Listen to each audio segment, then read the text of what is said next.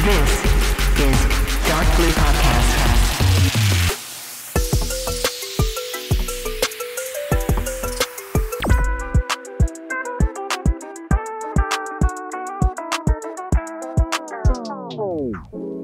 Good evening, everybody. We are going to talk about a film that I like, and we'll be reviewing the film too. From what I have said before, A Quiet Place is one of my favorite sci-fi horror films of all times. Before we are going to talk about it, let me tell you about the film. The film is about a family living in a post-apocalyptic world where they are always surrounded by black creatures which have sharp hearing sense, and they must find every single way to avoid making noises. A Quiet Place is a sci-fi horror film. Science fiction film is a film about science mixing with imaginary.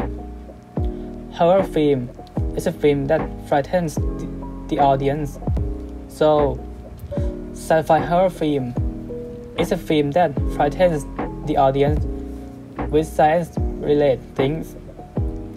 The reason why many people like watching this genre of film is because some people might find horror films not scary, since they hardly happen or never happen in real life at all.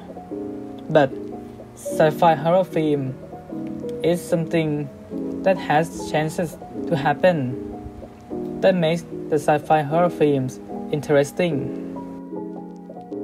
One of the unique things about this film is that the film has almost no dialogue at all. Most of the scenes, the characters communicate by using American Sign Language.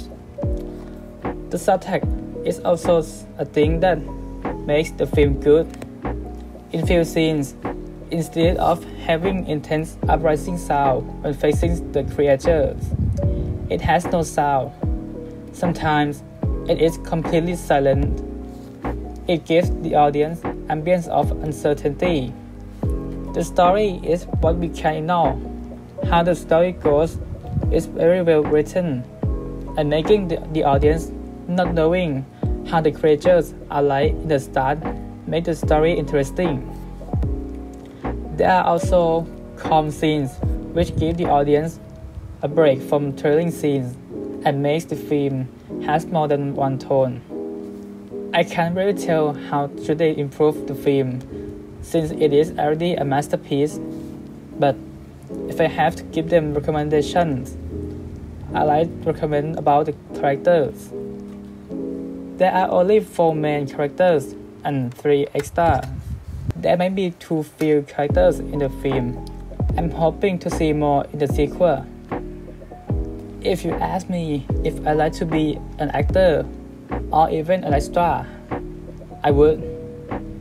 Even if I get to be an extra, it is something that doesn't happen often if someone invites you to be an extra. But being an actor would be even better. I can even make money from acting. Living a life being famous is not easy, but I must jump at the chance. But what about authors? Why do they want to be an actor? Some people probably want fame and money. Some people want to be a part of film industry. Some even be an actor for fun. People have many reasons to be an actor. What about you? Would you like to be an actor? I'll see you next time in W Podcast. See ya.